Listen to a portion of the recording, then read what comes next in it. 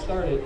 We appreciate you coming down and help. All right, Swimming World TV coming to you from Morgan Hill, California, site of the 2011 Short Course Far Western Championships. I'm Garrett McCaffrey, joined by Tiffany Elias, and we'll be bringing you all of these finals sessions Thursday through Sunday. Those are going to be both live and on demand. And to kick it off with night number one, we've already had some pretty exciting swims take place this morning in prelims, Tiff. If you kind of run down that list of some record-setting swims already here on day number one. Well, we're going to see a lot of events here in day one, and we've already seen records broken in the prelim session and a couple more people knocking on those doors tonight. We're going to be jumping around in those events a little bit, starting off with the 200 freestyle for all age groups, right into the 200 breaststroke for the upper kids, into the 100 butterfly, 2 backstroke, back to the 2 breaststroke for the younger half, into some 50 breast, 50 back, and then we're going to close up with that 400 medley relays. But I think we need to talk about the records that went down this morning and possibly more to come tonight. Justin Lynch, the 14-year-old, getting it done in that 100 butterfly, a 50-point from a 14-year-old. That's a 13-14 PNS record,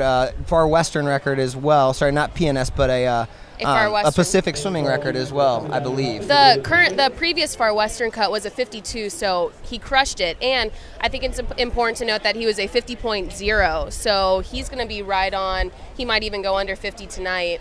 Under 50 point for a 14-year-old would be pretty darn amazing. We've also got some superstars, some bona fide superstars like Catherine Breed, who you said was also one of the record breakers in the 200 backstroke this morning. 200 backstroke, she was the only female to go under the 2-minute mark, so she was a 1:59 this morning, also busting under that record, and another great swim. I mean, it's always difficult to get under 2 minutes in any event, so she did that in the prelim swim, which is pretty awesome. It's just a big-time meet. Those of you guys who have been in club swimming for a long time have definitely heard of Far Westerns, and it's been around for a very, very long time. Before this final session started, we interviewed Pablo Morales, who was one of the competitors at this Far Western Championship. From the time he was 10 years old, he went on to win Olympic gold in 1992. So just some of the many Olympians who have made their mark here on Far Westerns is one of those steps towards their Olympic glory. So we've been here since this morning, and before we get started with some of the live action that's about 9 minutes away, we want to show you guys a video we put together from this morning's prelims to kind of give you a feel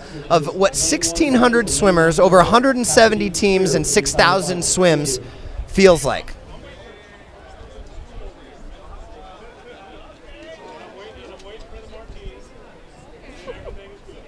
I didn't realize that. Hey, Jim. How are we with timers? Are we okay? We got any empty chairs left? How many do we need?